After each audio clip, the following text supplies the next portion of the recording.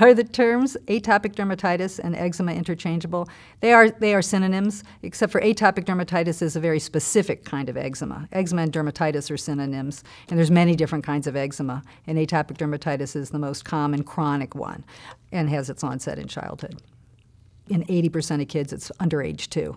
There is a small subset that are said to have atopic dermatitis that's adult onset. That's a little bit controversial, and because the disease is a clinical disease, it's diagnosed clinically based on a set of clinical criteria.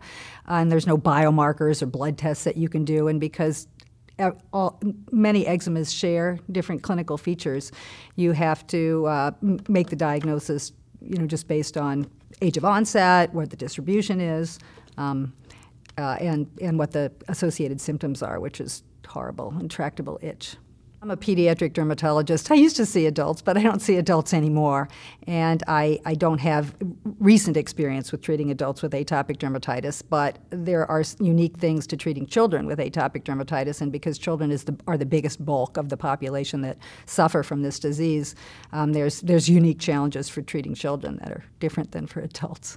Well, we don't have great data on how many kids outgrow the disease. That's hard data to get. And one of the fallacies, I think, in treating children who have atopic dermatitis by primary care providers is that they often are told that they're going to outgrow the disease. And it's true while a subset does, and it's probably the minority that does, and mostly children who have really mild disease. But a good percentage of kids not only don't outgrow it, but they go on to develop other comorbidities, atopic comorbidities, we call that. So asthma and hay fever and allergic conjunctivitis and eosinophilic gut disease. Well, it's the dawn of the decade of eczema, and with that, we have new interest and new investment in finding better treatments for the disease. It was a huge economic burden, a health care burden for the population in all developed countries. But now that we have that kind of attention, we have a little bit more information about that. And we know that the great majority of children who have eczema, based on coding data, claims data analysis, we know that the great majority are taken care of by primary care providers. Lots of those are in nurse practitioners and family practice docs, and even to a lesser extent pediatricians, and then a very small percentage ever make their way to dermatologists or allergists. It's estimated to be from 10 to 20%. Most people are using the figures from 13 to 15% in the United States. We don't know what the percentage of children who have moderate or severe disease, and even distinguishing between moderate and severe is it's just a descriptive term.